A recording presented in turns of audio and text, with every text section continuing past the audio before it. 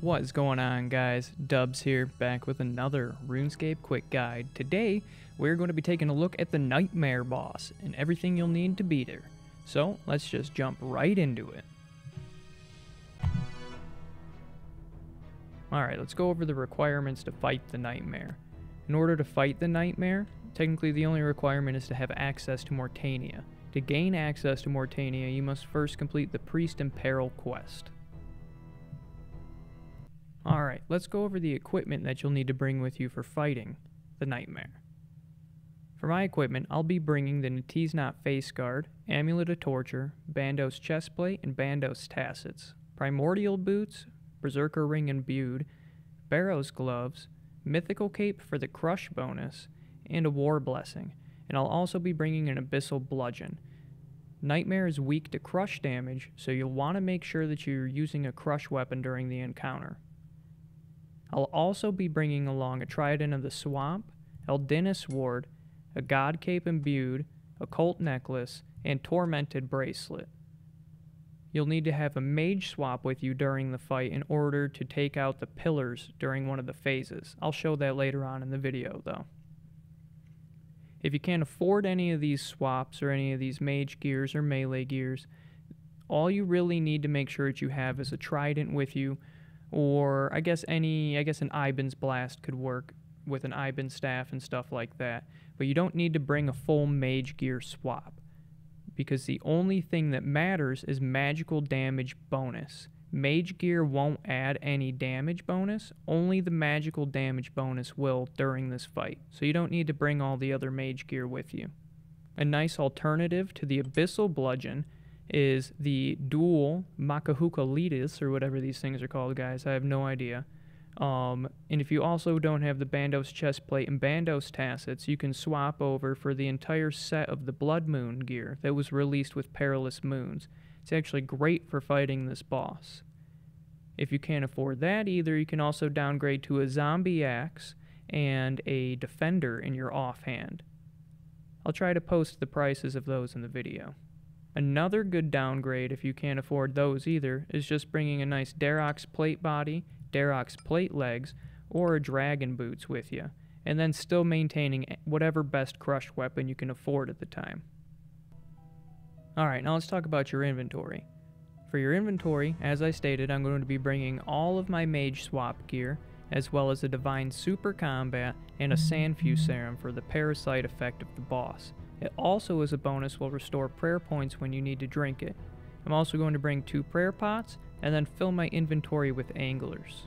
I'm also going to be bringing along Draken's Medallion, which will teleport me back to here, Vershin Haza, at the bank, and then I can just run all the way back over to the north, back over to sleep, which, since we're ready, let's just do it now, or you can skip ahead in the video. See you guys there.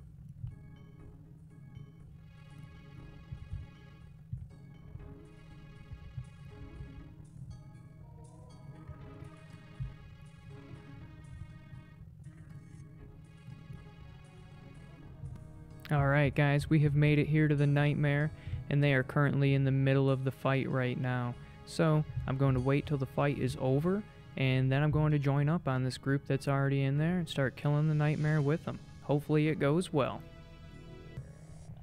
Alright, it's over. Let's go ahead and enter. Ooh, and Titus Zed is already here waiting for me. Alright. So you're going to want to have the game chat on over here so you can see the effects that are going to happen. You'll have a pink text that'll pop up during the boss fight that'll say you've been infected by a parasite. You're going to want to be paying attention for that. Go ahead and eat my angler, sip my Divine Super Combat Potion, go ahead and turn on Piety, And let's start beating the crap out of this guy. So that's the magic attack right there. You'll hear it with the magic sound. The ticking is the ranged attack you want to put on the protect from missiles. Ticking again, protect for missiles. Ticking again, protect for missiles. Every time you hear it, just leave it on. That right there, he's spawning husks. It's one of his special effects. Boom, ranged attack. Make sure you're praying magic. This is the hands. You're going to want to move away from the hands effect, and you don't want to be standing under him either when that happens. Ranged attack, magic attack. Magic attack. Here it is. Magic attack again. And he's going to go to the middle. This is his special effect for this phase. You'll want to be standing in the quadrant of where the flowers are nice right here. You see this whole quadrant? This whole quadrant is safe over here. Back to hitting the boss. That's his melee attack right there. I'm not in melee range, or else you'd want to have on protect from melee. So his health, or his, what am I trying to say here? His energy bar is gone right there. His shield bar. So you can end up damaging these pillars because his shields are down. So you want to put on your mage gear and damage these pillars to end up dealing damage to his true health bar finally. Melee attack out there. Titus Zet's killing the husks. Throw back on your melee gear and kill the sleepwalkers that will spawn at the pillars. There's a lot of them, and then he'll deal damage to people for every sleepwalker that gets through. That was a lot of sleepwalkers. We're going to get hit with a nice 25 damage there. Back onto melee gear and protect from range. There's a lot of splash damage that goes on in this fight.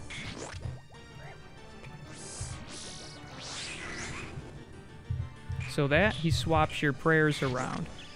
Your protect from magic becomes protect from range. Your protect from melee becomes protect from magic. And your protect from range becomes protect from melee. That one's a lot. That one confuses people. That's where it'll get you. But you'll catch on to it pretty quick. It just swaps your prayers around in the combat triangle, basically. And then after several attacks, it'll go back to normal. So the parasites just went out. I did not get infected with a parasite, thank goodness. But if I did, I'd see a text down here, and I'd have to drink my sand-fused serum. Alright, so parasites are out from their hosts.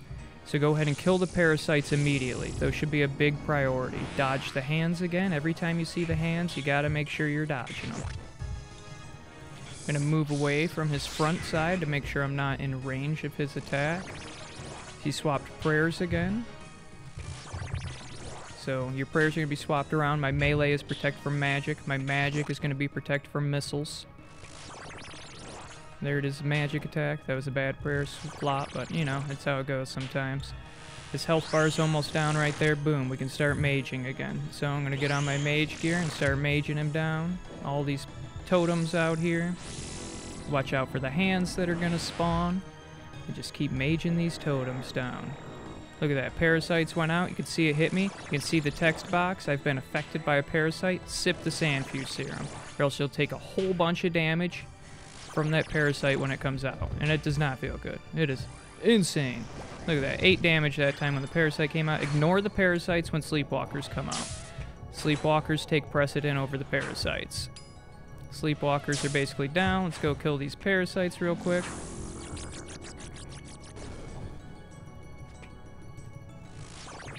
Magic attack right there. You can hear the whooshing magic sound, the ticking sound. Bam. Back to protect from range. Gotta keep your prayer up too. Make sure you're staying on top of your prayer potion. So on the phase 3 right here, he'll do a dashing effect. That dash will hurt if you're in front of it. You're gonna make sure that you're clicked off of him. And just run away. You don't want to get hit by that dash. Hands, black circles, move away from him. Click back on the boss and start fighting. Easy as that. Clicking, protect from range. Whooshing, boom, that's magic. Look at this. Easy fight, guys. This is an easy fight right here. Easy peasy. Magic again. Just keeps doing the magic. Melee attack, that's another easy one. On the backside of it. Don't even have to worry about the melee attacks as long as you have a tank. You can't see my tank right now. He's being hidden through Entity Hider. Those mushrooms that I just got pulled into will turn off your run energy. They're not the biggest deal in the world. You don't really have to worry about them too much. Hands, watch out for the black circles. Don't walk under them either. Ticking, protect from range. He's about to go into his next phase. That's protect from magic. There we go. Final phase. Here we go. Just hit the totems and he's dead now. So you see he teleported, he's going to dash.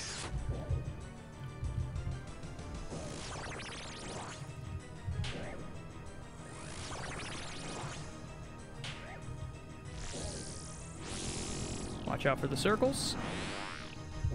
Here we go. Totems are going down. Nice and easy. This fight is a lot harder when you have to talk and do it and coach people through. I'm not going to lie. It was a little difficult for me on that one, guys. And boom, though. He is down. I didn't end up dying. Didn't make a fool of myself. First tried it. That one took, how long was it? It was a 5-minute fight. Not too bad. Personal best was 3 minutes 43 seconds. And we got 2 Snapdragons for a 63k loot. Not bad, guys. And that is all there is to it for Nightmare. It is as easy as that. And then you can use your version, or you can use your Draken's Medallion to teleport back to Version Haza when the fight's over. And look, you are right back at the bank. Good to go. Put away your loot you got, re-grab your supplies, and run back out there. And that is all there is to Nightmare. Thank you guys for watching. As always, I'm W, and game on, my friends. I'll see you next time.